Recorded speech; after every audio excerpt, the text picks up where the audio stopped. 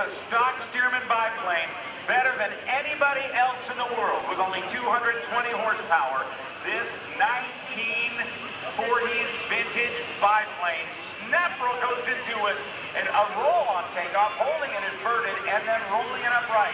Please welcome to the 2012 Naval Air Station Oceana Airshow, John Mohr, as he snap rolls the airplane and dives it right back down. This aircraft weighs nearly 3,000 pounds and is powered by a 220 horsepower Continental engine.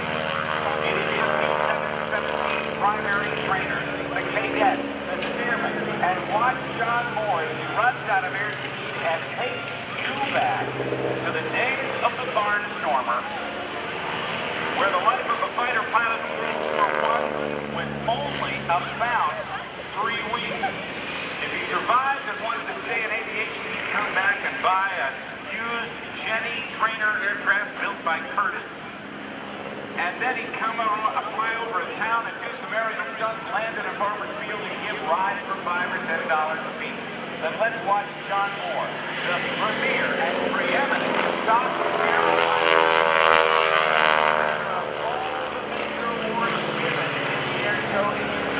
comes over the top. Watch as he comes down to 45. The airplane has no or oil system.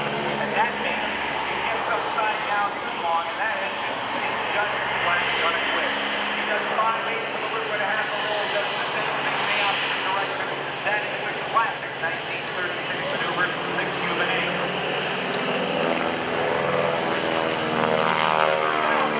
Flying straight up over the top. Get back, look at the runway, pull straight through at only 300 feet of altitude. Second one, let's hold the shot of the barrel roll. Holding inverted and rolling over. The wings folded up on the Super Hornet, just like the held out. Brian McCarthy and Ian on board. Now, at the end of the shot, aerobatic box out there with inside upspot. John Mohr, the #1 stock Stearman pilot anywhere, with nearly 30,000 hours of flight time.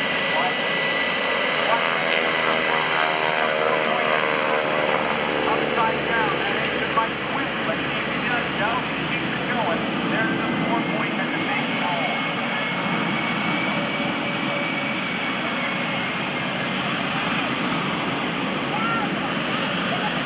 John does the hammerhead stall turn on the left-hand side of the box.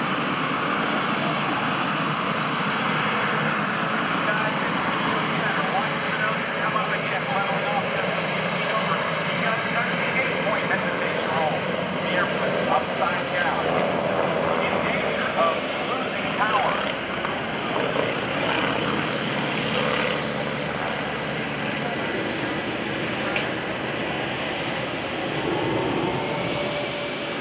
Now John completes safely. The 8-point hesitation roll does a half Cuban A turnaround. Coming in from the right at a blistering 110 miles an hour. He gets upside down. And he does a flaming restart. Oh yeah! Let's give it up for John Mohr. Nobody does it better than he does.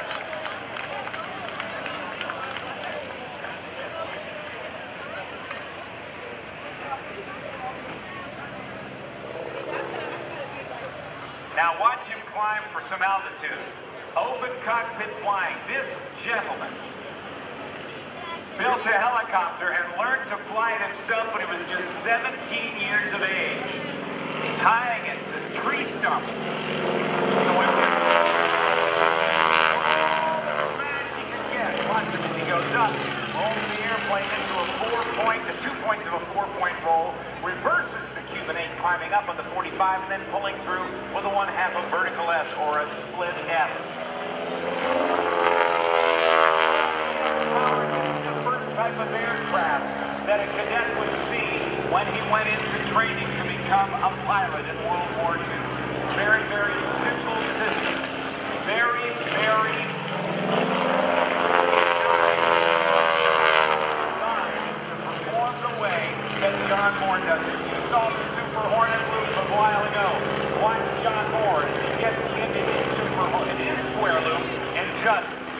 800 feet of vertical airspace.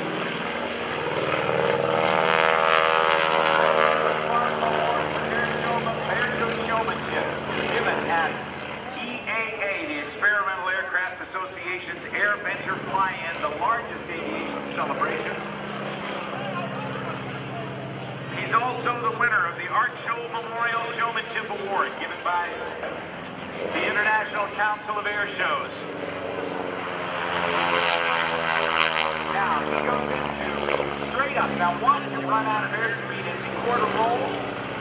Kicks hard on the left rudder pedal, turns it on a dime, gives you 9 cents to change. Winner of that Art Show Memorial Showmanship Award, that's the highest award an air show performer can receive. As he comes down with a 1/2 Cuban 8 turnaround, let's watch John. As he gets the smash going.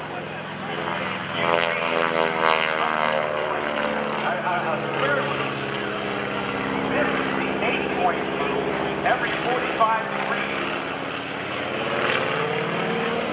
That's the sky in Oceana. Give it up for Mr. John Mohr.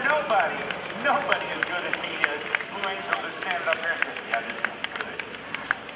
I saw some people think he was crazy the first time they saw him fly, and then they realized he's not crazy. He is the best there is. Rolls it upside down.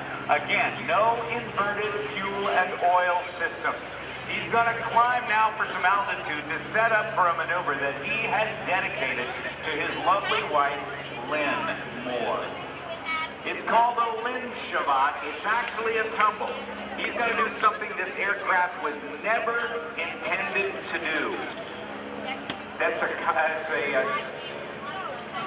play on words with lump Shabbat, the Czech word which loosely means walking with an inebriated gait. A little too much plum brandy. Try to walk around, you stumble a little bit, but let's watch John here. As he sets up to tumble it, there she goes! That's the lump Shabbat. How about that?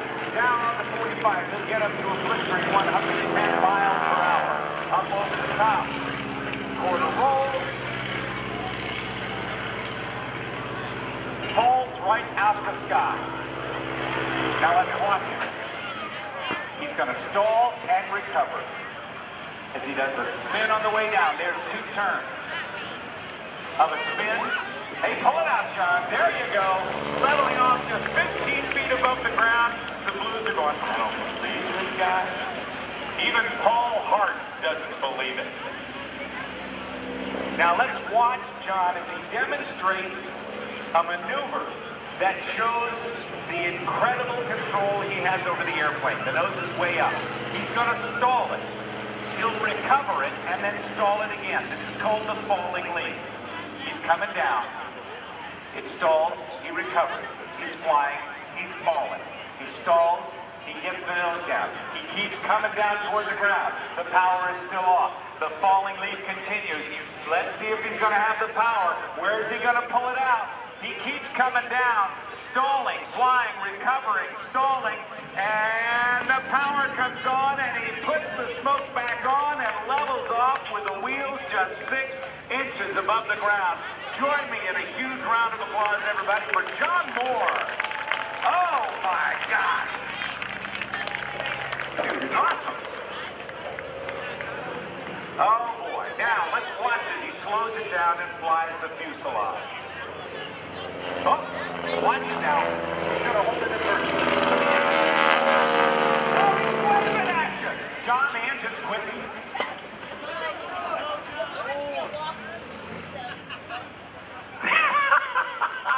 And he gets it going. John, there's trees over there. Thank you very much. Up he goes with plenty of smash to get to about 400 feet in the air. Does the hammerhead stall, turn around, points it right back down toward the ground. Now watch him as he flies the fuselage.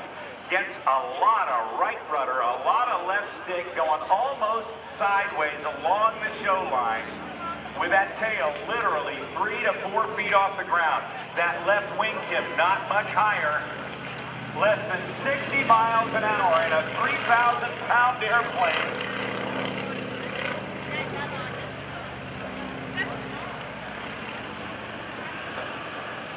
He is no maniac. He's an incredible manipulator of the controls. We love watching this guy fly. There is not a performer who doesn't love to see him do these maneuvers in a stock Stearman. You can see him in his slow pass there, looking right down into the cockpit. A very simple airplane, and he flies it all over the country, and he'll be bringing it into land. But I want you to watch the landing. One of the things about flying what is known as a tail dragger, or an aircraft with a conventional gear, with two wheels up in front and a wheel in the back, is that skiing over the nose is difficult on landing. And so you have to, as a pilot, be very, very aware of your position on the runway and be able to look out the side and use your peripheral vision to do it. But John Mohr says, no, I'm just going to land upside down, or at least approach upside down, so he can see right where the runway is. Look at him come in. He'll roll it up right. He says, I'm not done yet. I said, oh, I'm close. Oh, let's snap roll it. That's a high-speed stall. Now watch him go sideways, slip the airplane down, straighten it out until just before touchdown, going sideways over 45 degrees of side slip, and straighten it out and put the left and right main gear down. First the left, and then bring the right one down. What an incredible performer. What an amazing performance. And we're going to see him as he keeps his tail wheel off the ground. Take your pictures now. He ain't done yet. He's let the tail wheel down, but he's going to do a little NASCAR burnout for us right here in the Arena Show Center.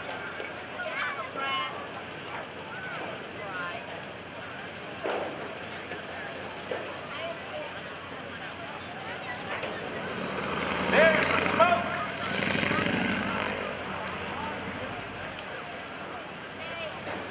The power comes off.